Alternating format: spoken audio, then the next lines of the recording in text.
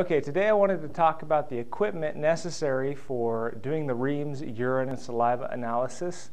All the equipment that I'm going to show you today will cost on the low end about $300, so you can get started doing this test for under $300. There are 4 pieces of equipment basically necessary to do the test. The first one is a refractometer. The second one is a pH meter. Third is a conductivity meter, and the fourth is just some basic lab chemicals that you'll get, and they come in a kit. All the equipment I purchased personally from Pike Agri-Labs. If you Google search that term, you should come up with them pretty quickly. Pike Ag Labs, something along that line. The first piece of equipment is a refractometer. These range greatly in price, but you can find a cheap one on there for somewhere around $60, and a moderate or a medium weight one for about $150. I probably wouldn't spend too much more than that. If you spent $1,000 on one and then broke it, you'd be out some serious money. So a refractometer. The next piece of equipment would be a pH meter. Once again, you can spend a lot of money on these, but I have here a little pocket caddy pH meter, and you can even get by with some really cheap stuff, some pH tape you could get nearly any health food store for about $10 to $12, and they do make different types of these. There are some more. This is a tape version. You pull out a piece of tape and you dip it on the tongue or in a urine specimen. I still utilize this for the saliva number anyhow.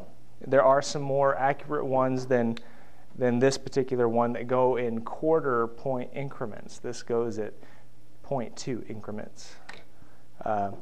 But I do use a pocket caddy. I do have a more expensive version of this, but this is about $50, so about $150 for a refractometer, $50 for a pH meter. Next piece of equipment is a salt meter or conductivity meter. There's a lot of different varieties of these. I use a DIST 4. I use a lot of other ones as well, but the point in this is that these are about $50. You can go up to several hundred, $300, $400 for a very nice expensive one, but you probably for your basic test don't need much more than this. You just need to know how it's calibrated so that you can do the math to divide, because it won't give you an actual salt C number, a conductivity number. You'll have to divide that by a factor of 700 or 70 or 7, whatever the meter is set up for. Lastly is a little lab kit.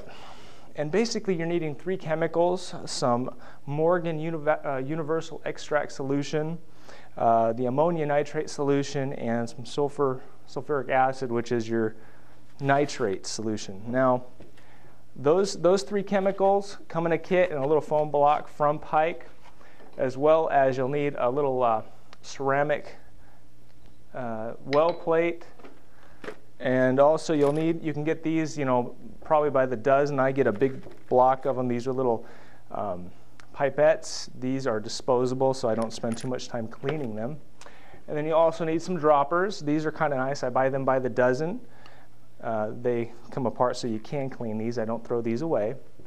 And that's about it. And that should get you started. Altogether, you shouldn't spend more than $300. And then once you get your equipment, we can start showing you how to use the equipment.